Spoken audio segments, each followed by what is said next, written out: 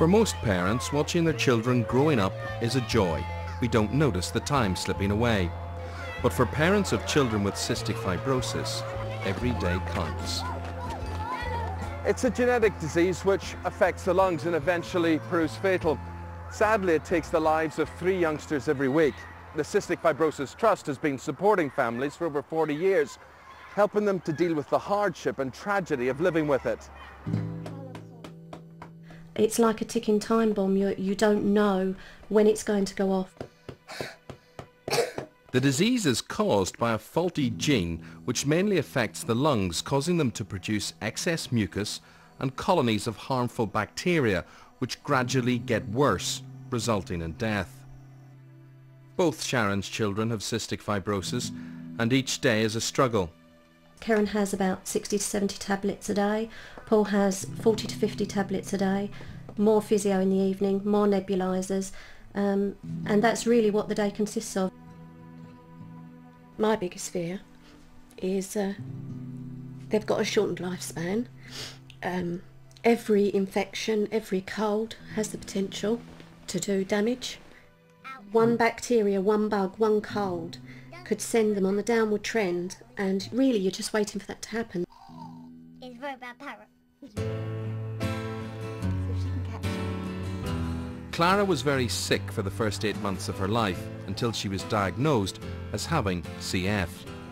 Helen's still coming to terms with what the future could hold for her daughter. When I look at Clara, she's so active, and when we go to the playground, she's so full of life and so energized. I find it unthinkable that there will come a time when she may not be able to do all those things. And it's a thing I know as a fact, but I can't absorb in any way emotionally, because if I lived with that, everyday reality would be unlivable. We were put in contact with the Cystic Fibrosis Trust immediately that Clara was diagnosed. They're a source of practical help and of encouragement. They make things a lot easier to bear. Pioneering research into the faulty gene which causes the lung damage has been funded by the CF Trust, and every day they're getting closer to finding a cure. In 1989, we found the gene that causes cystic fibrosis. At that time there was huge optimism because everyone thought it would be a relatively easy task to fix it once we'd found it. Unfortunately, that didn't prove to be the case. It has been a real uphill struggle. The body's defences are geared to stop anybody interfering with its genetic makeup, and trying to do that without damaging anything else on the way is a very delicate and a very complicated process, which has been hugely costly. However, we now have identified a treatment which we think is going to change the composition of the lungs to stop the lung disease, which 90% of those with cystic fibrosis eventually succumb to.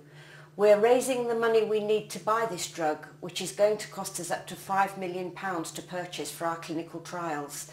So all the help we can get at this very important time is very much appreciated. For 29-year-old Nikki West, time is running out. Many sufferers don't live past the age of 30, and she's finding it increasingly more difficult to fight off infections. CF is such a funny illness.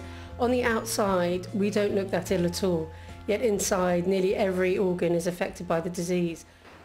Just walking a few steps, it's quite difficult to breathe.